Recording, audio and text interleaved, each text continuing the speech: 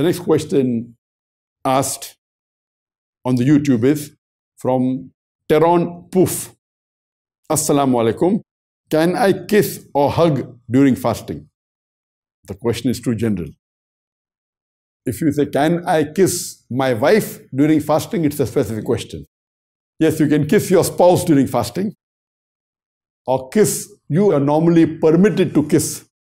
You cannot kiss a non-mahram. Whether you're fasting or not fasting, it's haram. But while fasting, your spouse, you're permitted to kiss as long as you're confident that after that, you will not do acts which will break your fast. If you know that you have self-control and you can control yourself, you can very well kiss your wife. The woman can kiss the husband, as long as they're sure that it will not let you indulge in things later on which will break your fast. So if you're sure that you can restrict yourself, it is permissible. Once when a Sahaba was sitting with the Prophet, a man comes and asks the Prophet that, can I kiss my wife while I'm fasting? The Prophet said, yes, you can. Another person comes and asks the same question. The Prophet replies that you cannot.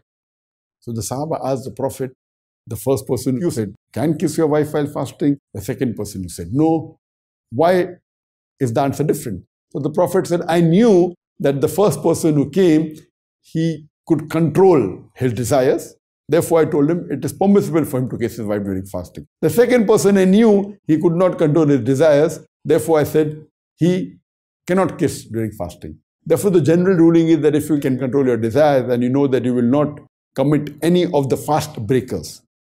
If you don't do any of the fast breakers after kissing, it is permitted to kiss your wife during fasting. If you fear that you will not be able to control your desires and you will commit any of the fast breakers after you fast, then you should not kiss your wife or hug. The answer is the same. Hope that answers the question.